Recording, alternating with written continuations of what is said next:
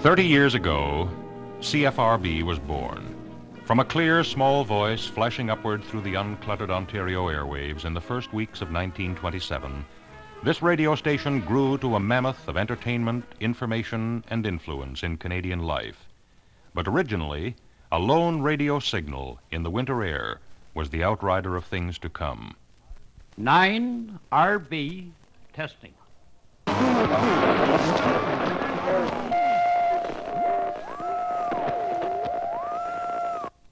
9RB testing.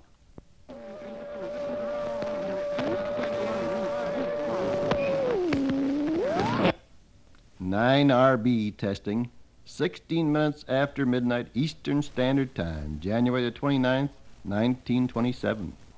Yes, RB testing. That was all for the time, except curious letters in the newspapers.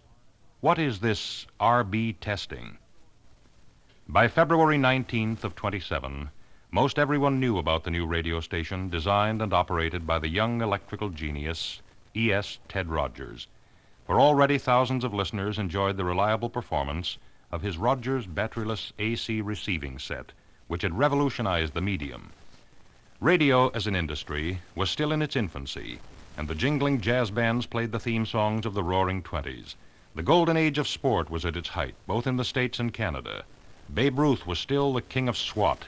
The dashing four horsemen of Notre Dame and Red Grange were everyday conversation, while a fearsome pack of tigers from Hamilton ruled our eastern Canadian gridiron. Brian Timmis, Dave Sprague, and all the rest.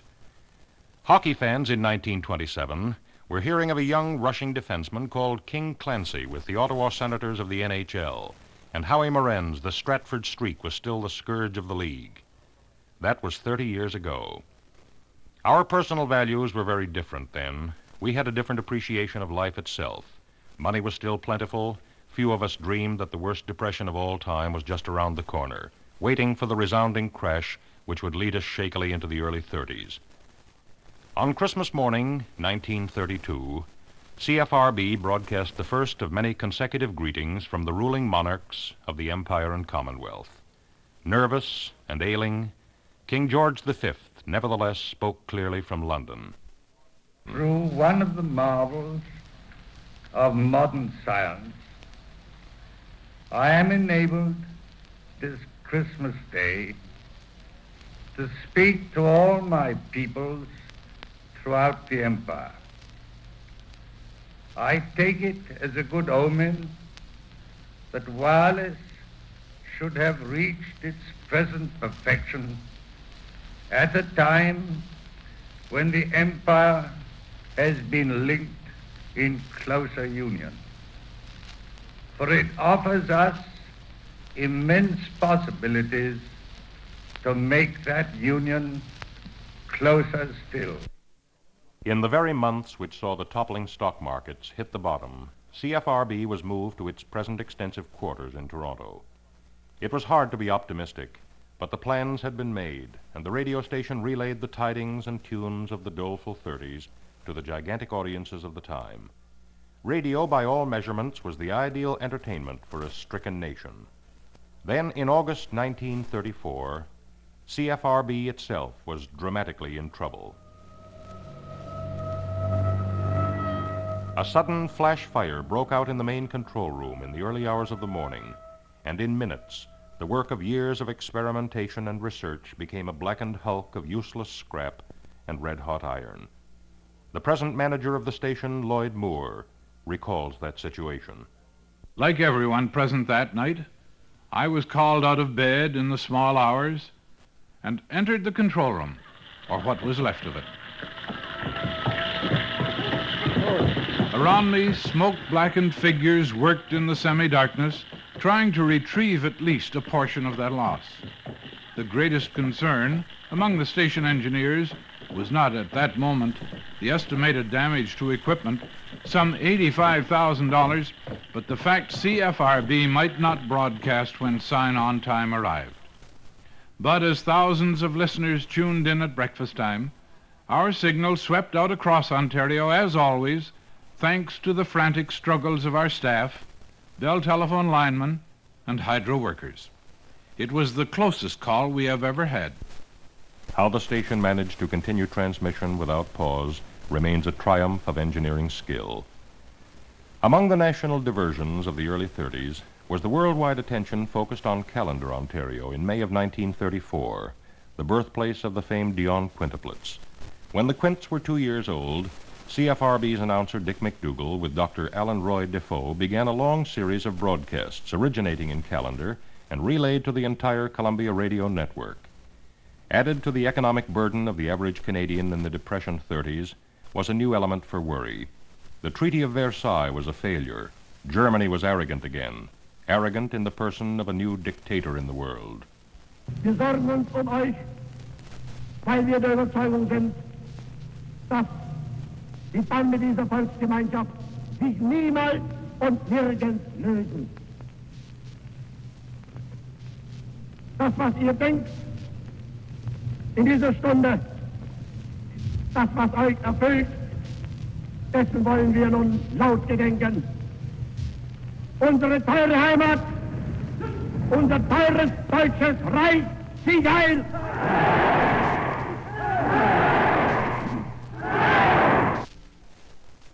Adolf Hitler may have created concern to the world at large, but to CFRB's colorful newscaster Jim Hunter, he was just another story in the day's news.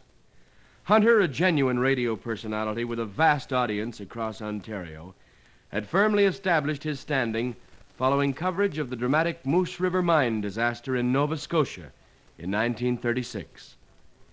Relayed to the outside world over a single telephone line, the rescue story of the 3 Toronto men trapped in the Moose River mine took 10 days of nerve-wracking work on the actual scene and equal hours of tireless reporting to satisfy the public demand for facts. Jim Hunter of CFRB began the story on the air and continued with little sleep until the rescue was complete. His listeners never forgot his efforts. Good news or bad, Jim Hunter's famed sign-on was ever the same, except for the day of the week. Good evening, everybody. Back in 1919, we made our first trip into the mining areas of northern Ontario. On our return to Toronto, we were invited to address a meeting and tell of our first impressions. We couldn't help opening with the words, "It's a land of rocks and Christmas trees." That was the compelling voice which helped carry the news burden through the frightening days of Munich, through Neville Chamberlain's tragic dealings with Hitler. But tragedy came quickly home to CFRB in 1939 with the sudden death of its founder, young Ted Rogers, the genius of communication. The official announcement was made by Harry Sedgwick. Ladies and gentlemen, it is with deep regret that I announce the death of Mr. Edward S. Rogers, the president of Rogers Majestic Corporation and of this station. As a tribute to him, CFRB will be off the air until 5 o'clock this afternoon following the playing of Handel's Largo. It is fitting that we should observe a period of silence during the funeral ceremonies of him who guided the destinies of CFRB from the very outset. Mr. Rogers was more than an executive head of this station. He was only 38 years old at his death.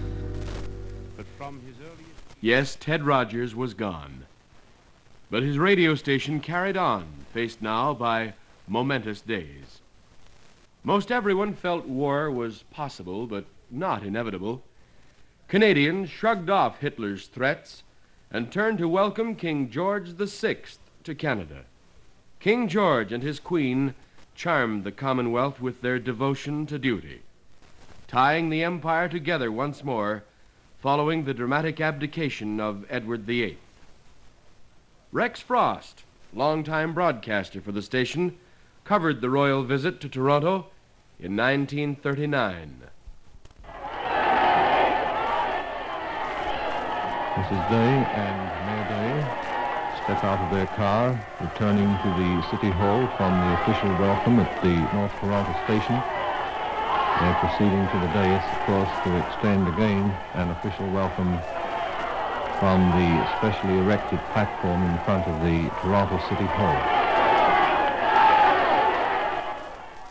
As George VI completed his Canadian tour and stood in the June sunlight of Halifax Harbor to say his farewell to Canada, he looked rested and fit. But it was the last time he was ever to see our country. Mr. Premier, and ladies and gentlemen,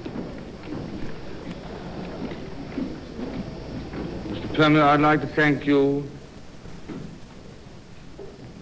for the very warm welcome which has been given to the Queen and myself today by the province of Nova Scotia.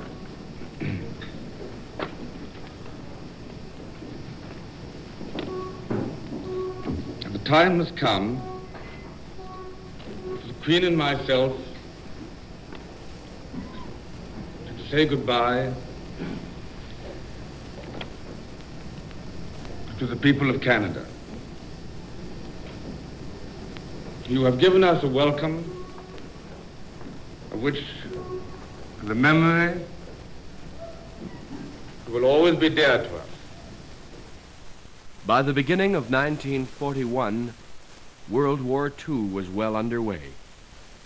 But as far as Canadians in general were concerned, it was still a distant affair, except for the 1st Canadian Division in England, the Royal Canadian Air Force forefront already in service, and the Naval Atlantic patrols.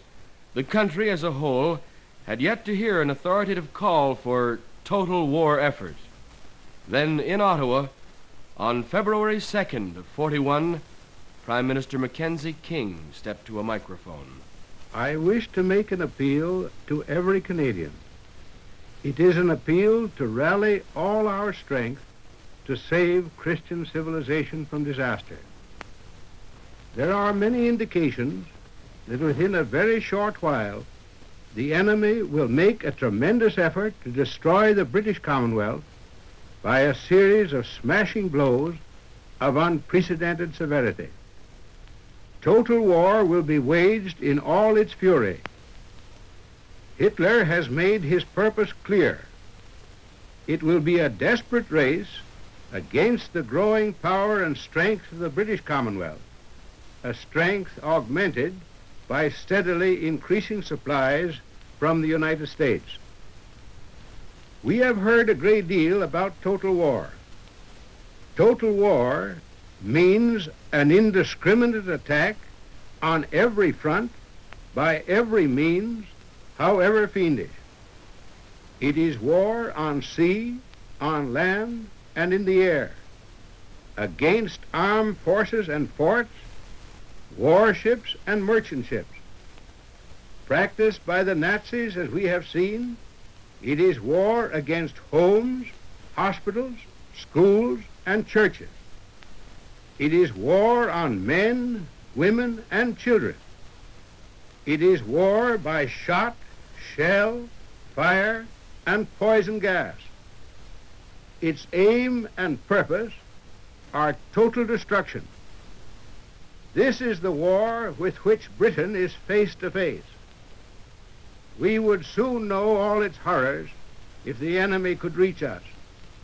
Between this continent and that attack, Britain stands as the first line of defense. That was it. Mobilization for a total war effort. After that, few of us had little time for anything but the war. Radio station CFRB in those years, like all communications, often operated with skeleton staff, while news became ever more demanding. Nevertheless, the station still found time to acknowledge a notable birthday. Closed away from the bustling nation at war, living out his useful years in the quiet of his Toronto home, as Chancellor of Toronto's University and former Chief Justice of Ontario, Sir William Mulock celebrated his 100th birthday by speaking to a CFRB reporter. It was hard to realize that the white-bearded old gentleman had been a boy of 7 when Queen Victoria came to the throne, was a youth of 19 years when General Stonewall Jackson fell at Chancellorsville in America's Civil War, and was only 23 years of age at Confederation. Nevertheless, Sir William Mulock's recorded words were typical of his wry sense of humor. I'm not in the habit of looking back. I'll leave that till I get old. But I will say this. I've seen tremendous changes in my time. When I was a boy, there was no Dominion of Canada. We had no railways, no streetcars, no automobiles, no airplanes. There was no radio, no electric lights, no motion pictures. Russia's dictator Joseph Stalin was not the only person waiting anxiously for the opening of the Second Front in Europe in 1944. With the coming of spring, Ontarians at home tuned in their radios each morning with an expectant ear. The invasion had to come soon, and they knew it. The electrifying news flash came on the morning of June 6th. A full-scale armada had reached the French coast. Thousands of troops had stormed the beaches of Normandy. Among the voices heard that day was that of General Bernard Montgomery. I want every soldier to know that I have complete confidence in the successful outcome of the operations that we are now about to begin. With stout heart and with enthusiasm for the contest, let us go forward to victory. By the following springtime, Canadians and the free world had reached another stage of expectancy. Hitler's Wehrmacht was crumbling before the surging Allies, hemmed in by the enraged soldiers of the world. By May 1945, Hitler was dead by his own hand, and the Allied generals were broadcasting to their respective countries. The commander of the 1st Canadian Army, Lieutenant General Crerar, spoke from Europe. Victory Day, at long last, has arrived. The business we Canadians came over here to do is virtually finished. There will yet be quite a lot of tidying up to complete, but the military might of Hitler's Germany is a horror of the past. The war over, Ontario and CFRB turned to the job of rehabilitation. In that transitional period, one fact became crystal clear. Our old world was gone. With the bombings at Hiroshima and Nagasaki, the atomic age had dawned in the smoke and devastation of the Japanese cities. But accounts remained unsettled with the remnants of the Nazi hierarchy. A world saturated with revenge nevertheless sat stunned with surprise as Hitler's henchmen pleaded not guilty at the Nuremberg war crimes trials in November 1945. Particularly ear-catching was Hermann Goering's stout denial at the microphone. Denied the privilege of a statement, Goering, thinner and older, ignored the judge's ruling, thumped up to the microphone, and eventually had to be silenced by the judge's gavel. Bevor ich die Frage des Gerichtshofes beantworte, ob ich mich schuldig oder nicht schuldig bekenne. Toronto received a visitor on December 6, 1945. A tall, rugged-appearing gentleman strolled into CFRB and sat down to talk in one of the studios. Jack Dempsey, the old Manasseh Mauler, was still enjoying the immense popularity he had gained almost 20 years before. Widely hated while champion, Dempsey swept to world affection after his defeat by Gene Tunney for the heavyweight title. Well, naturally, I think, Wes, every fighter has one ambition, and that's to be champion. When I won the title from Jess Willard, that was my great day, or my big day, I should say, because it was one ambition, and when I got to be champion, that was fine. You know, it's not so easy not too hard to win the title, but it's awfully hard to keep it. But the outstanding day in my career as a fighter was the day that they crowned me champion out at Toledo way back in 1919. Those of us who perhaps doubted the advent of the atomic age had only to listen to our radios on June 30th, 1946. How would the bomb affect soldiers of the line? That was the question to be answered while 10,000 troops lay in slit trench protection just 10 miles from the scene of the detonation. 4, 3, 2, 1...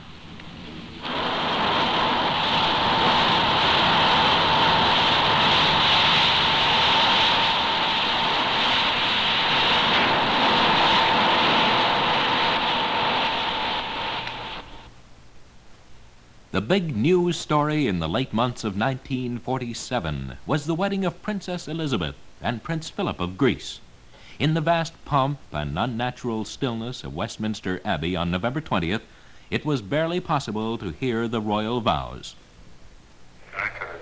Take thee, Elizabeth Alexander Mary. Take thee, Elizabeth Alexander Mary. To my wedded wife. My wedded wife. To have and to hold. Have and to hold. From this day forward. Take thee, Philip. Take thee, Philip. To my wedded husband. To my wedded husband. To have and to hold. To have and to hold. From this day forward. From this day forward. CFRB's listeners were brought up to date by Claire Wallace, right on the scene of the colorful pageant. Enthusiasm was ever the trademark of this broadcaster. Well, some dressed for the occasion, Al. Many wore uniforms. The majority of men were in dark business suits. Most colorful were foreign visitors, Arabians, Chinese, Indians, Greeks in unusual garb.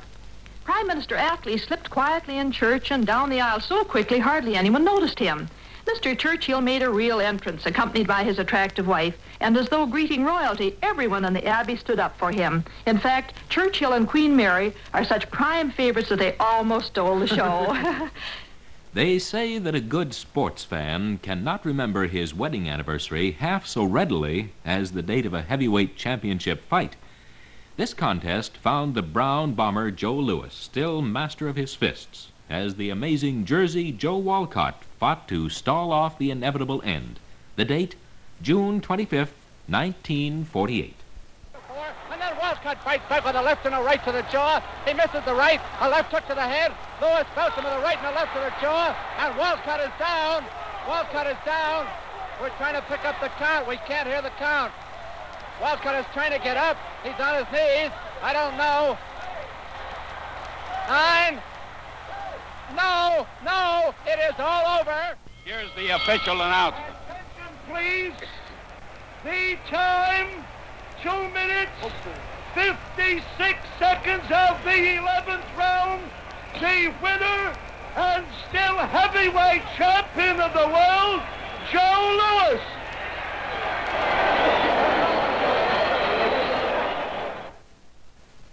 Some of the most heartbreaking sights of the late 1940s were odd glimpses of the great Babe Ruth in newsreels or his rare attendance at public gatherings.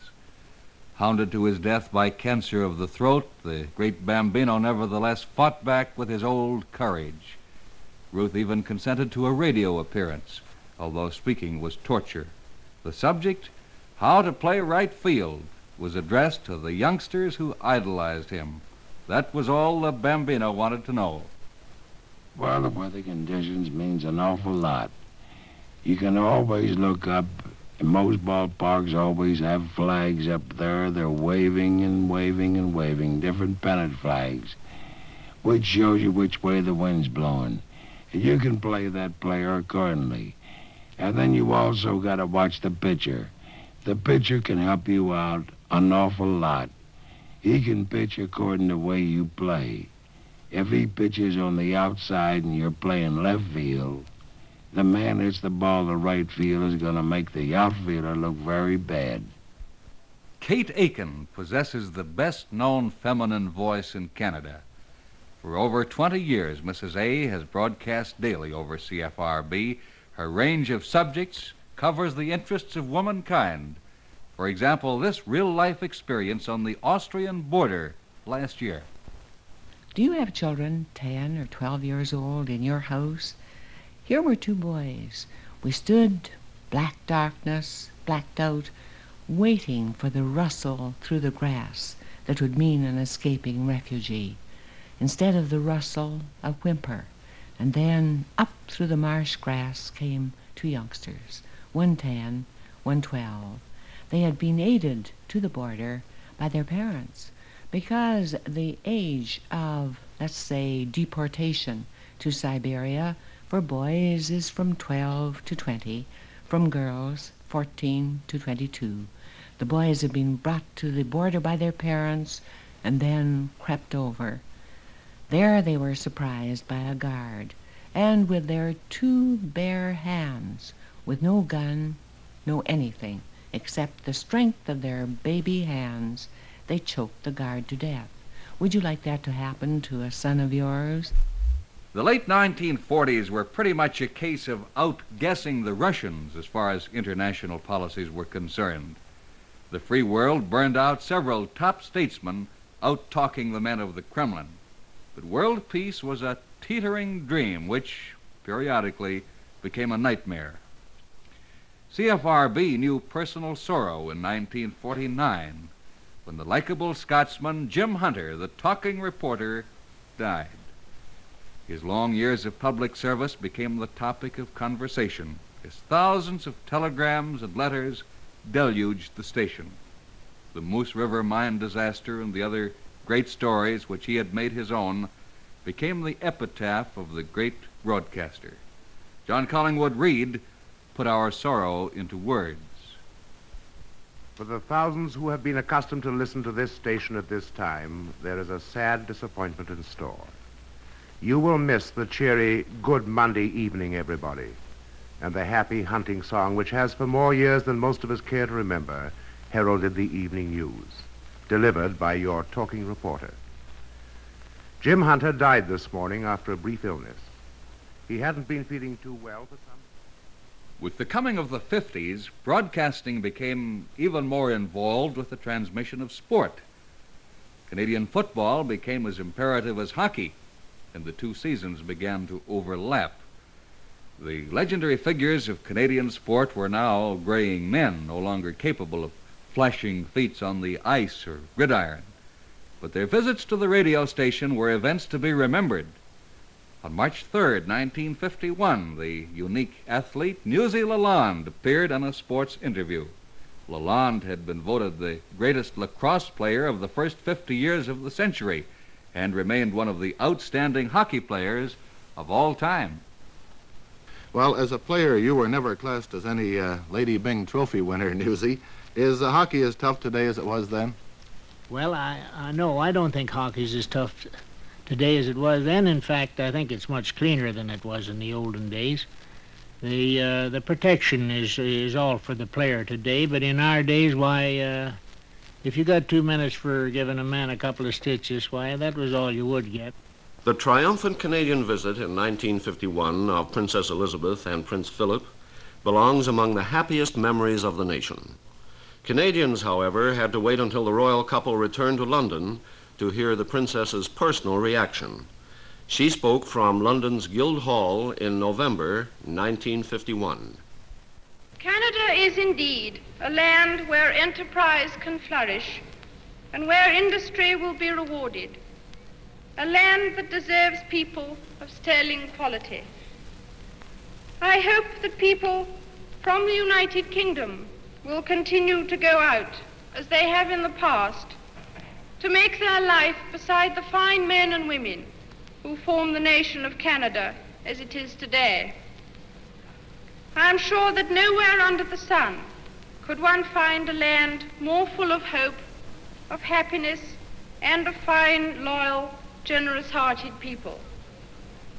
I do not believe one can return from Canada without a new sense of faith in the progress of mankind. For none of the doubts, disillusions, nor difficulties that face us on this troubled continent are going to hold back the Canadians. They are going to ensure for themselves the survival of all those things for which we have fought in this country through the ages and which we treasure: justice, liberty, opportunity for all, and kindliness between man and man.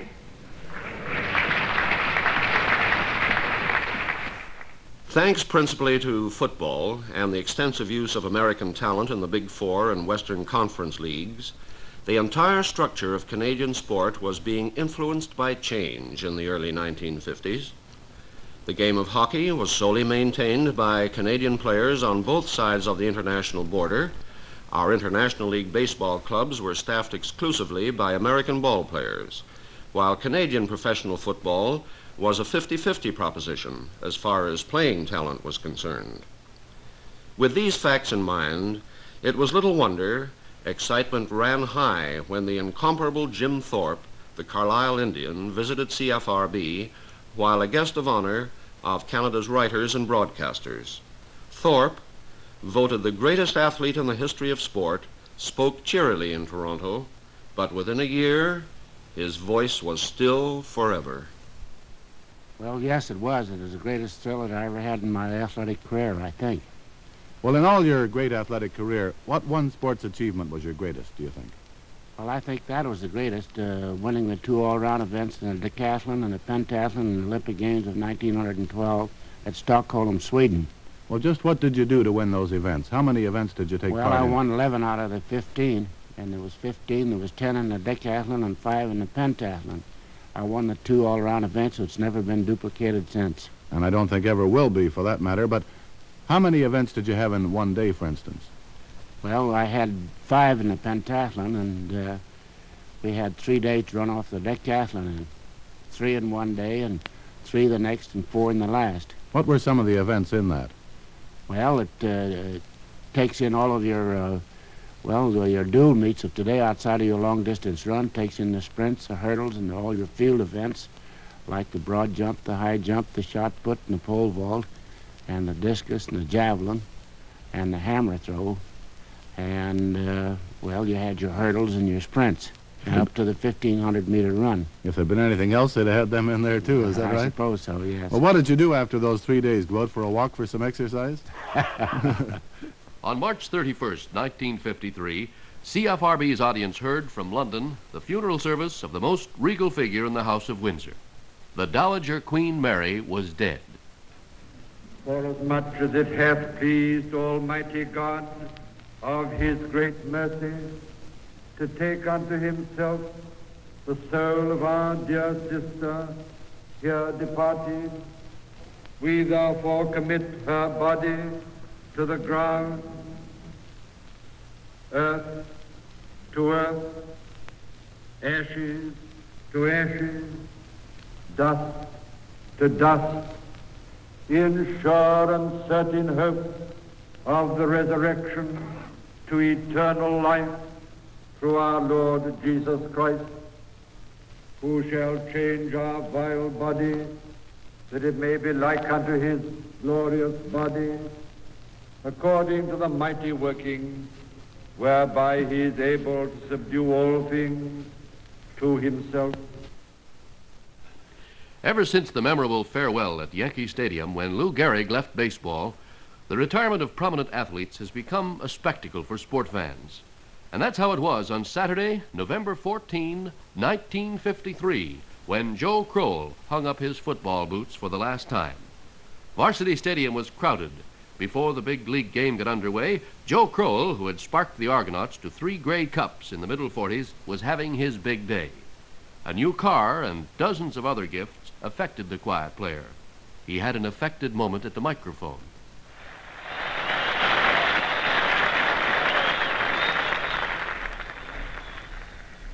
Thank you, Mr. Mayor. It certainly is a great thrill and a great honor for me to have been singled out for this tremendous tribute. I only hope I've been worthy of it.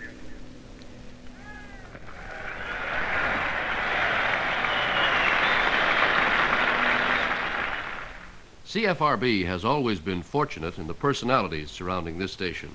Jim Hunter, Reed, Aiken, and the rest have added their own particular glamour to the proceedings.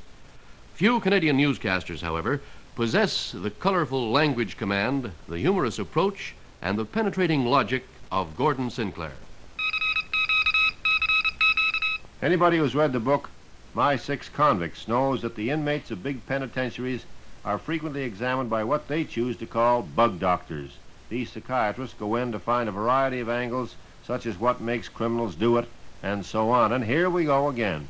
A team of psychiatrists is now starting to prowl through the corridors of Sing Sing to study recidivism. What do you mean you don't know what recidivism is? You don't? Why, shucks, fellas, that means backsliding. The bug doctor now wants to learn why a criminal who has done one long term back of the bars follows the same behavior pattern and winds up in the same spot again. And a fellow named Dr. Samuel Dunoff, the chief bug doctor, says he may have a new drug that'll bring recidivism under control. Boy, I'm telling you, they got new drugs now for everything except growing hair. Ever since Marilyn Bell swam Lake Ontario, the art of distance swimming has dominated all other summertime sports in Canada. The names of Bell, Gus Ryder, and Lumsden have stood for stamina and courage, while vaunted water distance has faded before their determination. In August 1956, Marilyn Bell returned from her successful attempt to swim Juan de Fuca Strait in British Columbia. Well, I can't remember the end of the lake swim, but I felt about the same when I finished this one as I did when I finished the channel. I was a little tired, you know, but I was able to walk. Well, of course, the future plans of swimming, of course, professionally are always more or less in doubt, but that would depend on Marilyn's studies and Marilyn herself. For over 2 decades, CFRB's feminine listeners have followed the culinary suggestions of the internationally known expert Ann Adam. In any country my home crafters or I have visited, we've met one leading question. What is Canada's national dish? I have often wished there were one. Certainly, we have a remarkable choice. The world of music at CFRB has always been in the forefront of consideration. The broadcasting trades thought so, too, when, in addition to the many discoveries credited to this station, Shirley Harmer, George Murray, and Joan Fairfax, and the long-time service of organist Ruby Ramsey Rouse, CFRB received the Beaver Award for its program Canadians All, dedicated to the cause of new Canadians, produced by Wishart Campbell. No, no, gentlemen. Let's attack together. A little more punch. Are you ready in the booth there, Don? Okay, fellas, let's have it now.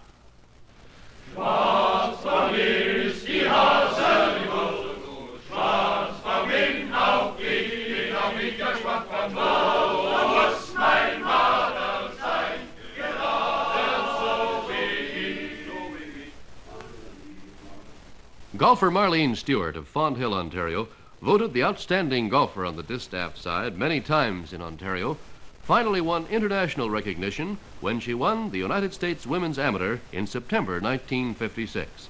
She spoke to Sports Director Wes McKnight from Indianapolis.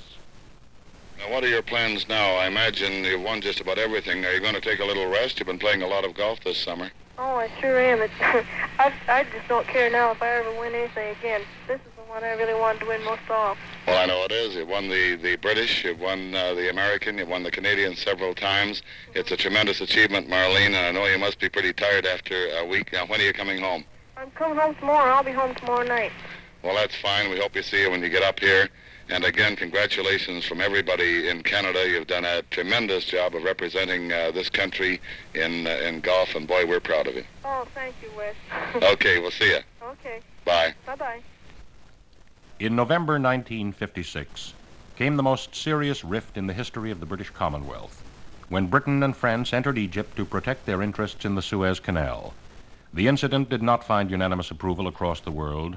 Canada had difficulty balancing between her traditional loyalty and her American affiliation. CFRB carried Prime Minister Louis Saint Laurent's policy speech of the time.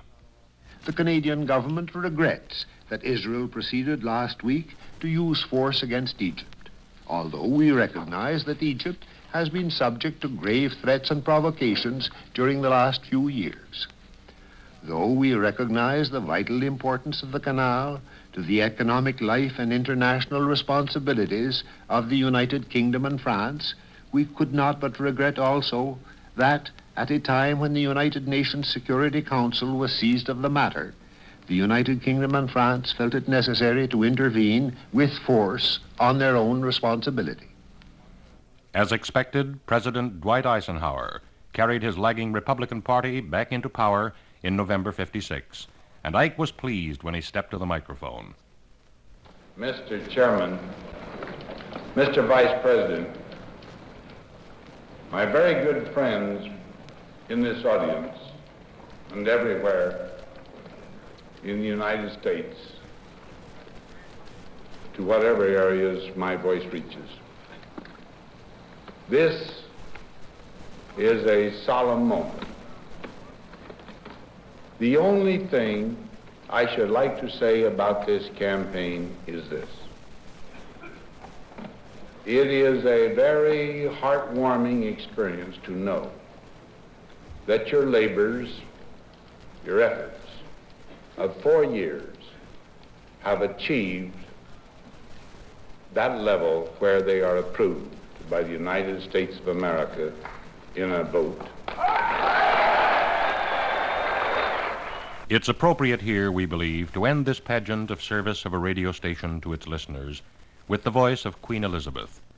Her grandfather began the now traditional Christmas messages to the Empire and Commonwealth, and CFRB has relayed the holiday sentiments from Sandringham to the far reaches of Ontario and beyond for over 2 decades. The Queen. Let us remember those who, like the Holy Family before them, have been driven from their homes by war or violence. We call them refugees. Let us give them a true refuge. Let us see that for them and their children there is room at the inn.